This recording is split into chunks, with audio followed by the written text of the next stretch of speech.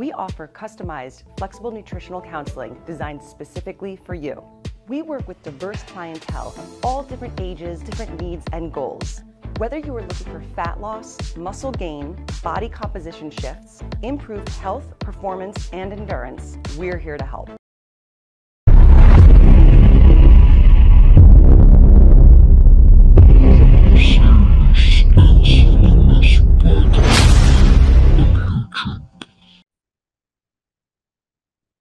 All right, Anabolic Academy with Danny Broadhurst and Uncle John. It's just the two of us today. That's all right. We got 5 questions and we're going to knock them out. What's doing, Danny? What's going on? It's a little bit of a light time in bodybuilding. Like I know the Arnold Brazil's coming up, but nobody's doing it except for Brazilian bodybuilders that nobody knows. I don't think Rafael Brandao was doing it. Yeah. And that's a pro qualifier too. I think the amateur show. Oh, really? Yeah. I think all of those Arnold amateurs are. So maybe I we'll get a new pro that's good. Yeah, we'll see what happens. I don't know. All right. So I got 5 questions. All right. So the first question is, I see a lot of people doing squats in the gym, but I see 2 specific types. One is an Olympic squat and the other is a powerlifting squat. What are the pros and cons for doing both? For you know, what do you mean, like wearing Olympic shoes? No. Olympic squat is like your basic squat where you kind of like go all the way down and it hits a lot of your quads. And a powerlifting squat is, when your feet are very spread apart and you squat down deep into the pocket, if you will.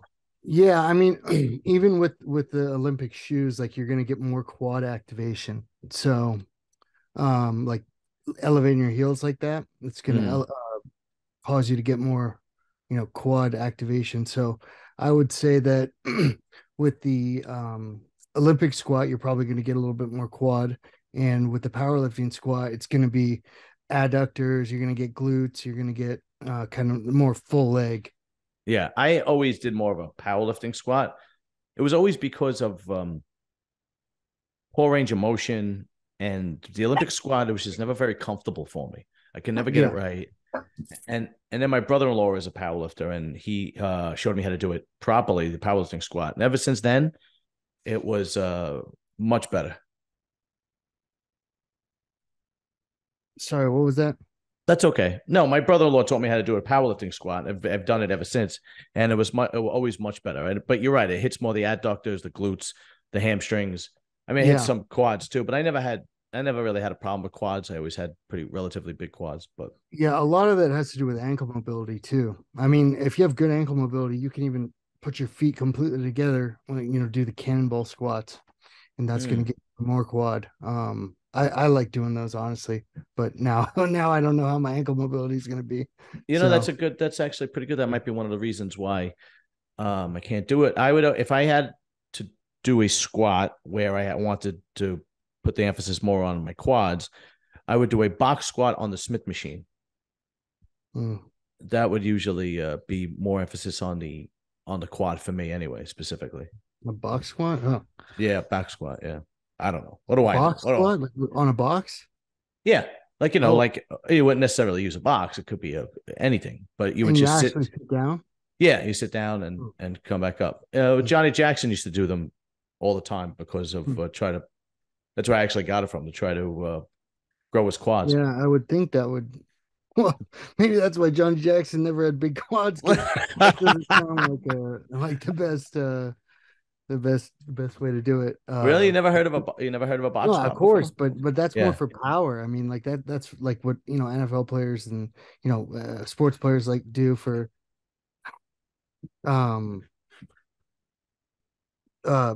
they do that to drive. For power, but like that completely takes out the time under tension aspect of the squat.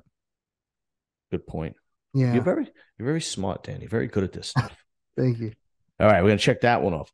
The second one, and this is really more of it's a question that we've covered before, but more and more people are asking about it. Mm-hmm. What is Ozempic and how is it used for fat burning? It's semaglutide. Um, basically, it makes food taste bad. That's all it does. Yeah, pretty much. Supposedly it gives you a full feeling though, doesn't it? Yeah, Well, yeah, and it can even give you an upset stomach. yeah, if But you take too much, it can cause nausea, right? yeah, oh, for sure. Yeah, Yeah. yeah. You have to start like at a real low dose and kind of work your way up. But yeah, I mean, it gives you kind of like a metallic taste in your mouth, and it makes whatever you're eating like not taste good. So basically, you just don't want to eat. And Yeah. I've seen some um information that says that a lot of the people who take it, the weight they're losing is like bone mass and muscle tissue, and Whoa. as much fat. Yeah, Oh, yeah. That sucks. I don't know, yeah, man. Because I understand people want to lose weight, they want to diet, and so on and so forth. But I don't want my food to taste bad. When I do eat, I want to enjoy the food. yeah. I mean, yeah. I don't think. I mean, it's something that necessarily any bodybuilders would use, Right, uh, right, but right. more for your average, person. I know I think the Kardashians made that big thing because they I were don't, taking figures follow Khloe this. Kardashian. She lost a bunch of weight, and I guess she said that was why. So that's why everyone wants it now. When But you grew up, did you grow up on a block with a lot of people? no. No, not at all. Well, when I grew up in Brooklyn, there was always that family on the Hmm. block that your parents told you to stay away from because they're crazy, and those are the Kardashians Kardashians. are Yeah, yeah, yeah, yeah, yeah, yeah. I remember there was a girl that lived across the street from me, and yeah. she really liked my brother. She really loved my brother. My mother would say, "You stay away from that family; they're fucking crazy." Yeah, no, I didn't have one of those, but yeah, that's definitely the Kardashians. Oh, there's no question. All right, question number 4. Here we go. What are the best ways to build triceps? And this guy put close grip bench and skull crushes versus cable movements. So I think he means more of like the power movements like close grip bench and skull crushes, or cable movements. What would build triceps better? I mean, really, to get the biggest triceps, you want to work the long head, the most. So I mean, I really like skull crushers, honestly. I think Mm-hmm. that's one of the best tricep exercises you could possibly do. And dips. I mean, dips, you're going to get a little more delt and chest, depending on how you do them. But I think for me, I just like to get on the bench press and do old fashioned skull crushers with the barbell. I think that's Yeah, just great exercise. Yeah. yeah. I use the easy bell curl, and I usually go behind my head a little bit. I don't really Right. go Yeah, exactly. I do the same. Yeah. okay Yeah. And, because keep the tension on. So if you kind of bring it up straight, like you said, I leave it behind my head the entire time. okay, okay. So instead of coming straight out, because then you take the tension off your triceps. Because So, there's another school of thought that cables are very good for building triceps. um, yeah, I mean, yeah, I like cables because you can really feel the triceps, Right, right. you feel the biceps more. I feel like you can feel more than free weights, but in my opinion, I think specifically for triceps, I think barbell skull crushers would be probably my favorite. If I could only do one or dips, it Yeah, would be yeah. one of those two. I try to do a combination of it all. Yeah, I do too. Um, so you're not kind of really missing out on. But I do skull crushes. I use the dip machine. I like the one where you sit down and you add the weight in the front. Oh, that's a great one. Those are Yeah, good. That's a good machine. that And keeps your I chest out of it and your and I've shoulder. actually learned some cable movements from the late great John Meadows, Oh yeah, yeah, and he had yeah. some really good tricep workouts from the cable machines. And I still use it to this day, man. It's really good. Yeah, he did. Yeah. All right, let's see. Number 5. This is actually a really good question. I even want to know this. Exactly how toxic are oral steroids? And this guy wrote specifically anadrol and dbol. Well, I've mentioned this a bunch of times on here. The recommended dose for prescription anadrol is 5 milligrams per kilo of body weight. Mm. So I don't, that would be like from someone like me, that would be around 600 milligrams a day. Wow. So I can't imagine that it's that toxic. That being said, I think you probably want to just limit the amount of time you're taking it, not take it, I would say 8 weeks maximum for something like anadrol and dianabol. Right. I Um, was always under the impression that 150 milligram anadrol or dianabol is as toxic as one drink, like one martini, that kind of thing. That was kind of the rule of thumb, if you will. I don't know how true it is, but that was always kind of like the rule of thumb. yeah, I mean, the liver can take a beating. I It mean, does. Yeah, people's exactly. people's livers can take a serious beating, and you can have down to like 5% liver function, and your liver can still heal itself and repair. So, you know, I don't think you have to worry that much. Mm-hmm. Um, kidneys would be the blood pressure getting high from the dianabol or the anadrol. All the water retention from dianabol creating high blood pressure, and then that Mm-hmm. having an effect on your kidneys. That would be what I would worry about. Liver, I mean, liver enzymes, ALT and AST, those could be in the, 2, 3, 400s, and you're not having serious damage. I think for people who have serious liver damage like hepatitis C, their numbers are in the thousands Oh, for their wow. biomarkers. Yeah, Okay. Okay. so I've seen, people in contest prep come finish a contest, their numbers will be like 200, Mm-hmm. 300, and they freak out. And then a couple of weeks of N-acetylcysteine, and what a couple liver supplements like that, N-acetylcysteine, what else? Milk thistle, and yeah, it'll go back to normal within a month. Mm-hmm. Yeah, Um, I actually that happened to me. I went to the emergency room a few years back. I had kidney stones, oh and God. it was painful, and they took my blood, and the emergency room doctor comes in and she shuts the shades or whatever, not the shades, but the blinds, the drapes. Sorry, and she says, "Do you use any bodybuilding supplements?" And I said, no. Why? No, of course Yeah, not. of course that. She goes, well, because your liver enzymes are relatively high. So I told her no, and I panicked, and then I came home and called my doctor, and he goes, all right, well, you know, come off of them, and in 2 weeks, come back, and we'll do your blood work over again. Yep. Did that? Went back. He goes, yep, everything's back to normal. Yep. Exactly. How high were they? Do you remember? I don't remember. This was, Yeah. They go back to normal quick, and yeah. another thing about that is working out and training can have an impact on your liver enzymes, because the enzymes are released when tissue is broken down, and Mm, muscle tissue releases the same enzymes when it's broken down. So to really get a completely accurate assessment of those enzymes, you would have to stop training for, I think, 5 days to a week. really? Yeah.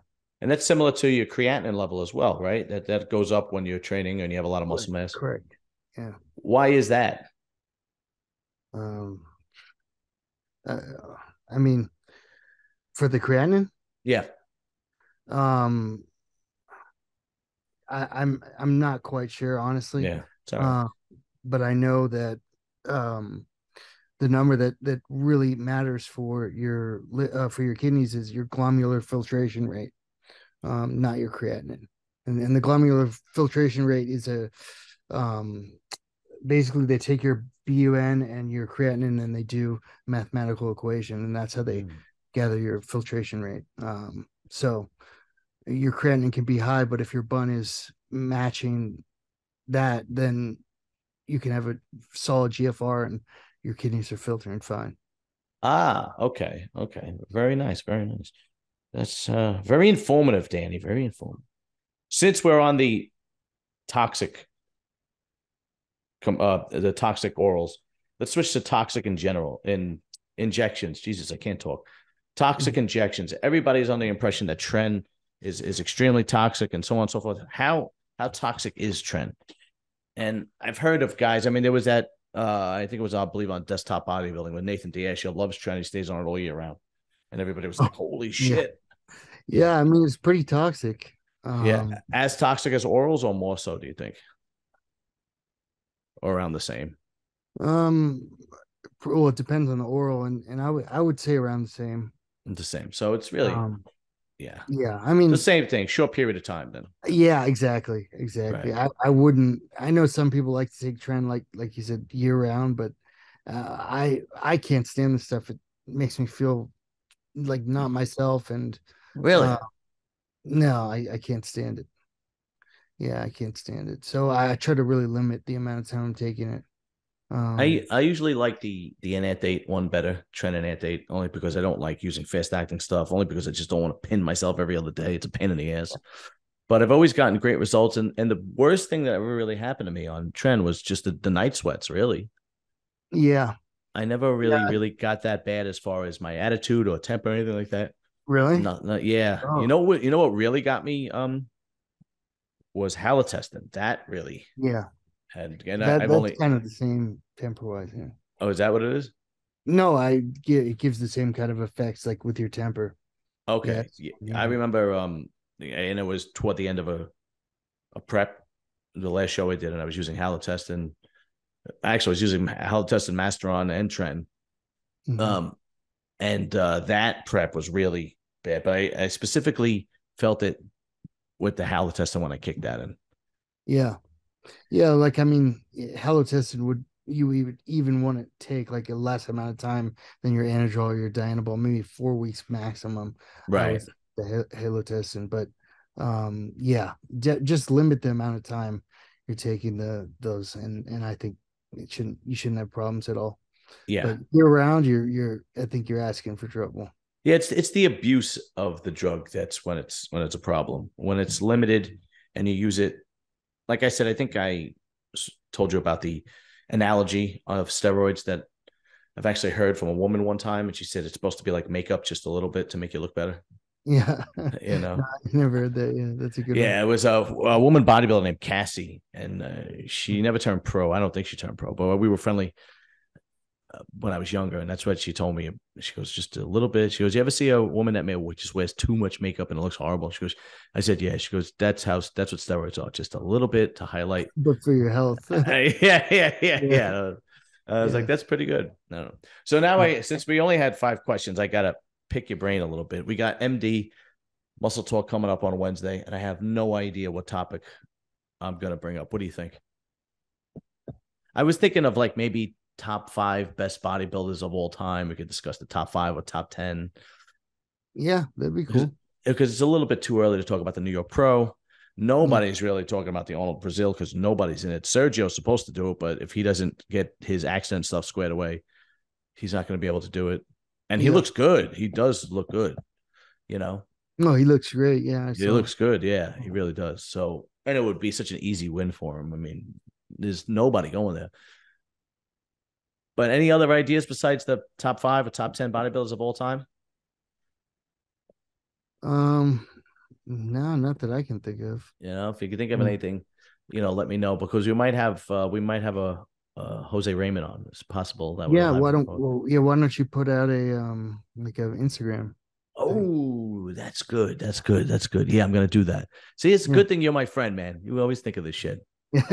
That's a really good one. All right, I'm definitely. I'll put out one too. See what. All right, cool. Yeah, yeah. Yeah, so we should have a good time. And if Jose, and did you ever read the comments under the MD? Like some people, some people love our show, and some people absolutely despise us. Like you'll have one comment that'll say, "This is the worst bodybuilding show I've ever watched. It's not informative. This is terrible." And then I swear to God. And then the next one right after that is, "Great show, fellas. Loved it. Good talk. Can't wait till next episode." Like, and I'm just like, well, I don't know. That's great. I wonder why. I don't know. I don't. You know what it is? I think MD pulls a real hardcore bodybuilding fan, like to the point where they only want to hear about bodybuilding. Like they don't want to hear about nonsense, right? But at the same time, like, because when you watch the other shows, like Fuad's channel or RX Muscle, right? They kind of have the combination of like Yeah, humor and talk about themselves and their personal life too, and like the Palumbo's got the whack pack, the whack pack, the whack pack, and of course, from Howard Stern. Yeah, and then Fuad has Guy Cisternino and Ian, who they're always yelling at each other and flipping out over nonsense and blah blah blah. So it's entertaining, but I guess because we're the only show on MD that does that. Yeah, everything else on MD is really straightforward interviews or breakdowns and so on. So coverage, blah blah blah. So we're the only show that really does that. But listen, man, so far so good. So it's working. That's my formula. I ain't changing anytime soon. That's it. Yeah, absolutely. It's all right, fun. Dan. Oh, definitely. It really is. I mean, we have a blast. What was the last one we did? Oh, the dog food one. Oh, the dog food. Yeah. Yeah, that was pretty good. Yeah. All right, Danny, I'm going to let you go. And I appreciate you coming on, man. It is my wife's birthday, so now we got to go downstairs and have cake. Oh, wow. Yeah. Tell her I said happy birthday. I will. Thank you very much, brother. And I will see you I'll see you on Wednesday, and you'll be here. What'd you say? In May. Oh, that's right. That's right. Yeah, I got to start looking for a, what do you call it? A studio to rent, because the next day I want to do the podcast, but I don't think I'm going to do it for MD. I think I'm going to save that one for my channel. Yeah. Yeah. All right, Danny. I appreciate it, brother. I'll talk to you soon. Wednesday. Yeah. Later. Absolutely.